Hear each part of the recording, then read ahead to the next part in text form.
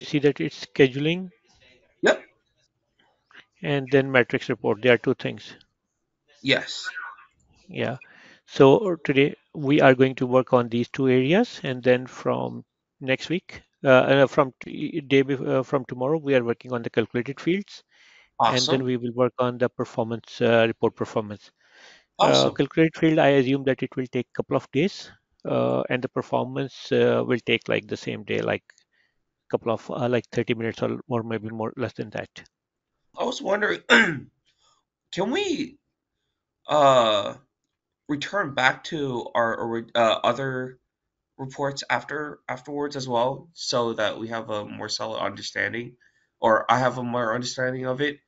And also, I was asked if we could, if it's possible. I'm not too sure, but if it's possible, can we look into a bit into the finance reporting as well to see the difference between the two? Okay, so first of all, like, will we go back to the original reports? I think I'll let you give a time in a day for like try to practice it, and then Awesome. if you have a question, I can get back to you, or you can ask me the question for in one of the session, and we Okay. can work on that. And the financial report, yes, when we are going to discuss about like the objects, we are going to discuss those things too in more detail. Oh, Like what cool. are the difference? It's the objects, but again, I would like to write. Generally, we have done a lot of reports, right? Uh Not lot, but we done huh. reports. So what I was expecting that you can work on it, like you take your time and you can try to read the things and you can come up with some of the questions, and I would be more easily answer your questions. Awesome. Yeah. I Yeah, yeah. I'm kind of the, excited the to hear. yeah the most important thing is you need to start working on it, right? Right. Right. To do practice, and then you come up with the questions. Okay. Sounds good. Okay, so let's say we create a quickly a simple report like the advanced report.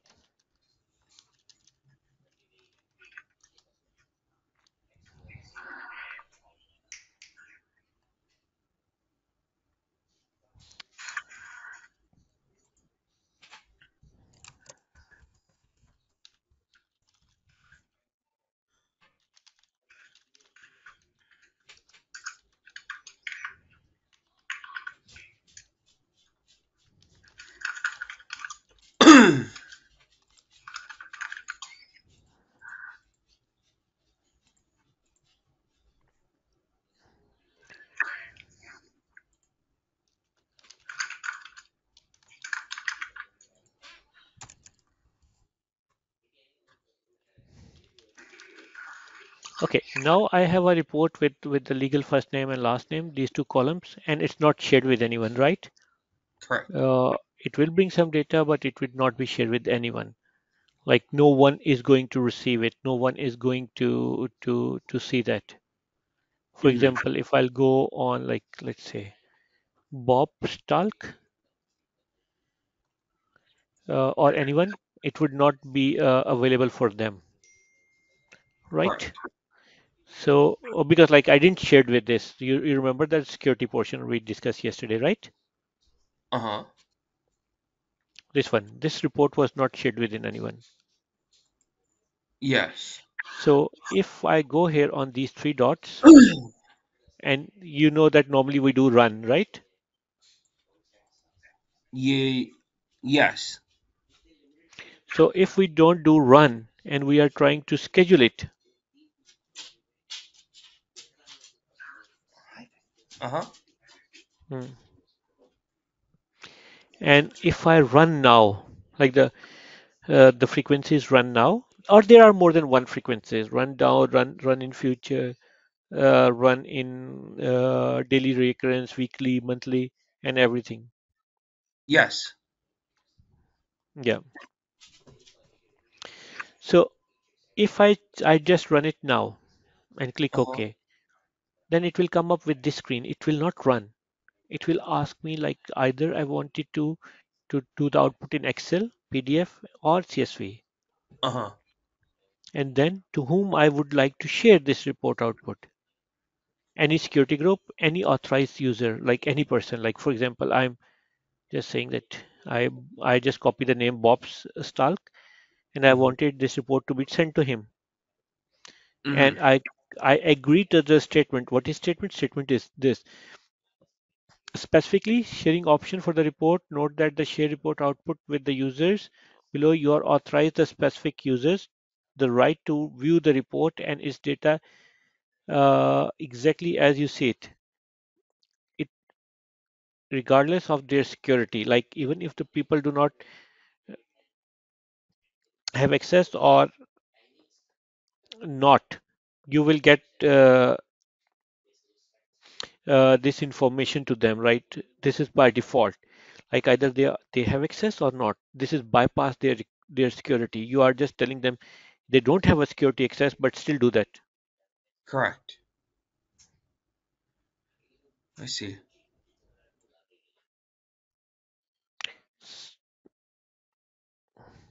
Okay. If I Yep. click OK, then it will automatically run now, and it will go to the shared output like this. And the same, like Bob will also receive this output.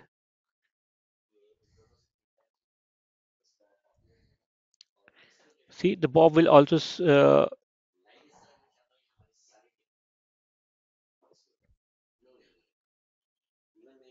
did it make sense? Uh, yes, it makes sense. Yeah.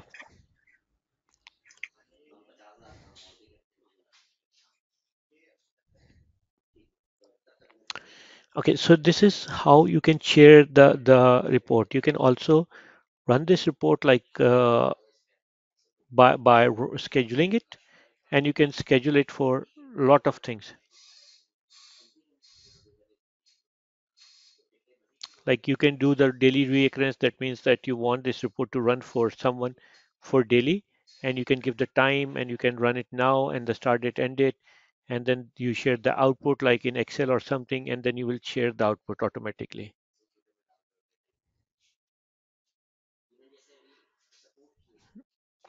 Make sense? Yes, it makes sense. Okay, so this is very simple that you can share your report output result even if people do not have access to them, and you can send it their inbox, like it's sending it to their inbox. Okay, so this is more or less when you are working in your company, you will need it.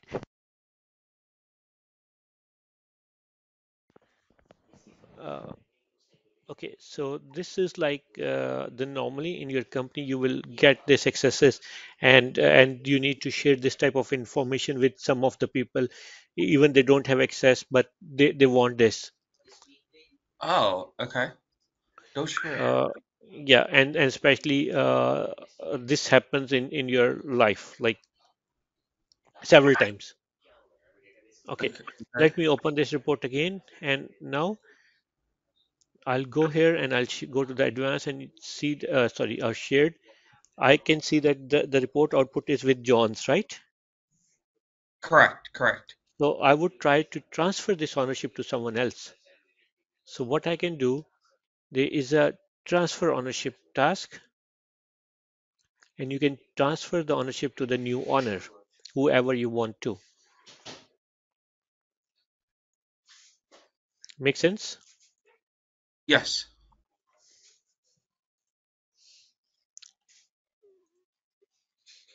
And if you go on these three dots, you can also delete the report, right? These are the important functions we have discussed.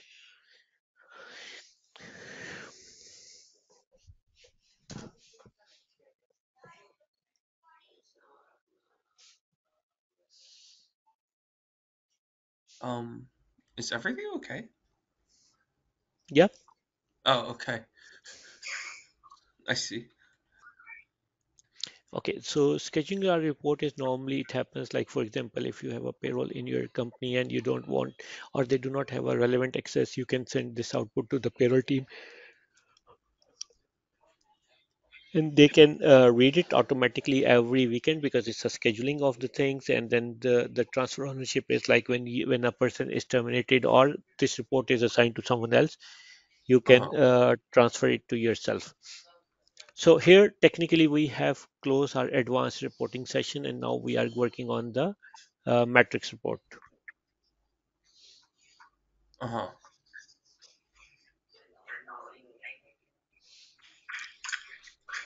Did you remember that you mentioned that if we start with the temporary report, can we make it permanent? Did you remember that question? Yeah, that was from yesterday. Yeah.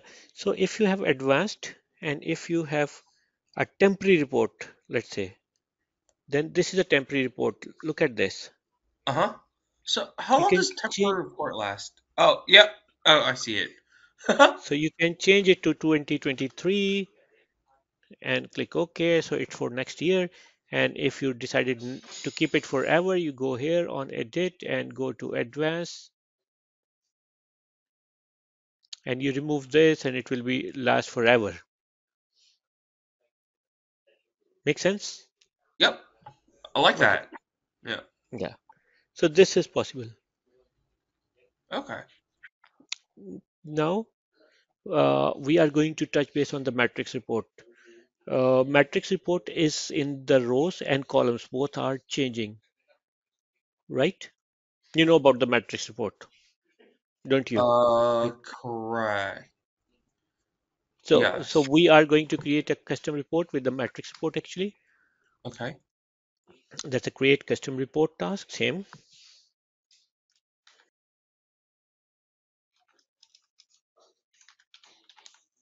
matrix. Sorry, it's a matrix. Report type should be matrix and all active employee. Uh, okay. Oh, there's a misspell. Yep. All a- all active employees. Is it possible to do a data source for all active? Oh, I mean, yeah. Never mind. It makes. Yeah. Okay. So what I wanted to do, I wanted to see the like the company, Uh huh. any companies I have in the system, Okay. and then I wanted to know the gender, like how many males and females, Uh huh. and I just go okay with this and run it. So now see I have a three companies: Alma Master University Foundation, Matter University Canada, and Matter University USA, and there is a person with the blank company. And there are gender is a Varna report 2, Varna report 2, Varna report 2. This is wrong. We choose the wrong function. Someone is trying to create it for the test purpose, and we pick the wrong function about that. I can go here and I can see that this is like a object and this is uncategorized. So someone has created it. So I will just try to write the gender again, and this is the right field because this is a workday delivered field. Wait. Check. Can you do that again? I'll do that. I'll give me 1 second. I'll run it and I'll show you again. Oh, sorry. Sorry. Okay. It's okay. Now, if you look at the Alma University USA, you can see that there is a male and female. Metro Mhm. University Canada, there is a female and male. And USA not declared to. And we have a different type of people in the different companies with the different genders. Make Mhm. sense? Now I Yes. don't like it. Like I wanted this gender to come here, like gender one, gender two, or something like that, right? Uh huh. So I go and edit it, and I remove this gender from here, and I put the gender group in the group by field.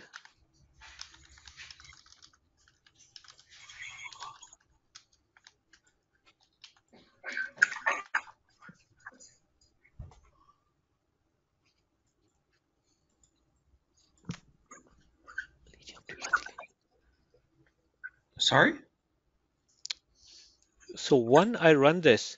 Now you see that there is a less thing and there is some more columns here. In the USA. USA, Alma University, there is a male 145 and female 123, and there are blank 2 and not declared 3. And if I click on these numbers, Uh-huh. it will open these 3 names. Oh, okay, cool. And if I click on this, it will bring all the 273 employees. And I can see that, let's say it's 2 and the blank. I'll open it and I'll open the employee in the next window. And I go into the personal and I see that the gender is not entered. Uh-huh. So that makes sense. But I want this thing in more detail, right? When I click on these two, there will be not only the employee we need. I need something more. Like my manager says that let's bring some more information for them. I go and edit this. Okay. I go to the drill down and I click on the details. I'll click on the employee ID. Employee ID. I see. I click on the employee. I'm I sorry. click on, yeah, When you're doing this, where would it be if you just click if you so what if I didn't know where would the employee ID be under the would it be by click on the category? all. Okay. Sorry, all will not work because there are a lot of people, but categorized. And you Mhm. you can find the from the which category you want to pick.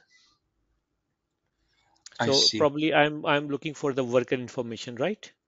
So Correct. I'll click on the worker here, Okay. Okay. Because and okay. then I bring. But generally, I'll tell you that how did I normally read to this level. This is on my agenda, like how to find out like the fields and all these details. By company? Okay. Yeah, I'm just adding company, right? And I click OK now, Uh-huh. and I run it. And if I click on these three, Okay. see the employee ID, employee, and the company, everything is there. I see. Understood.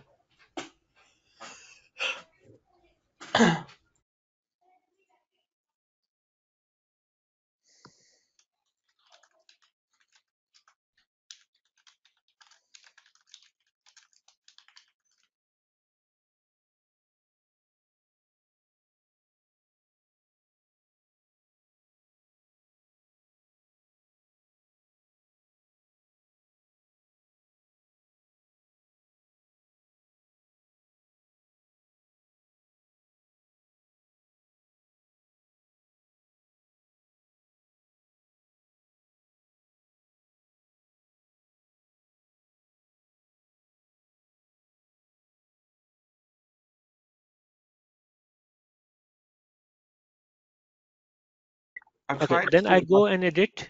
I can go and edit again, uh-huh. right? And then I wanted one more thing. I don't want the output in table. I wanted it in the chart and table both. And click OK. And I run it. Uh-huh. So now you see that. Did you see that the graphical representation Yeah. Mm-hmm. makes sense?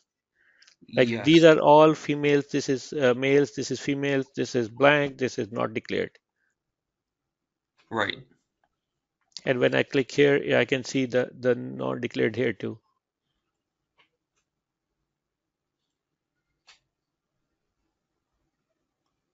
Cool. Makes sense. Yes. So you can change, you go and edit there, and if you don't like this graph, you can change the graph too. And let's say I remove gender from here, and I just wanted to put gender here. And I'll go to the output and the graphs option, chart options are here. Uh-huh. And this is like a cluster. Oh. So I wanted to change it to, let's say, bubble. A bubble doesn't work with this Oh, line.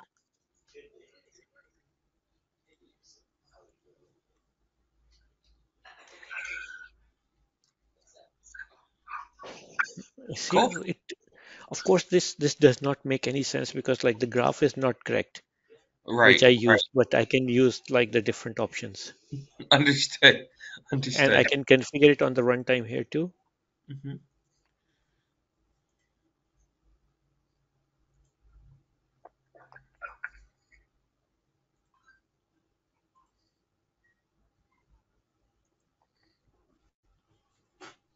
Makes sense, right? Yes. And this is more pretty, like a donut graph is more better to see that like.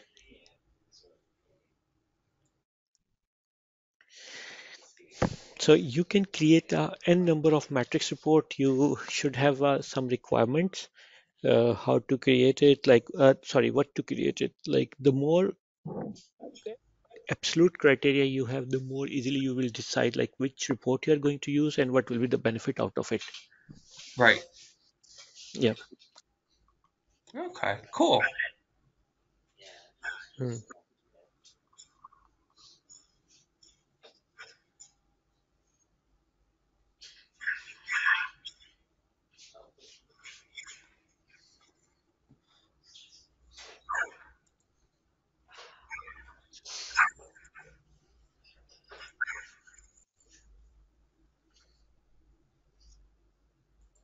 Any question, anything? Do you want me to discuss any point of view here or not?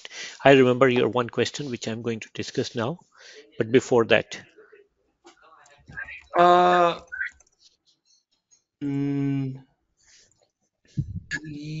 okay, so I'm trying to recreate what you have, um, by memory. So, so from the data source, where are you getting the information from? okay, so this is a data source. If I click and open it in another window, I will see all the fields available for this person, Okay. right? Or if I'll go and open this person, I know that this is a gender, this is a date of birth, this is a marital status, this is documentation, and a lot of things here. I can read their names from here, like a personal information. I can read the gender. I can read go to the overview and for find like the compensation, and I'll find like the total base pay salaries and all this stuff. That's why if you Right. remember that I asked you yesterday that did you work on the like did you have the LMS training or not, and you mentioned not. So Yeah. Okay. No. So my question was, so in the data source, I don't have the option to choose all active employees.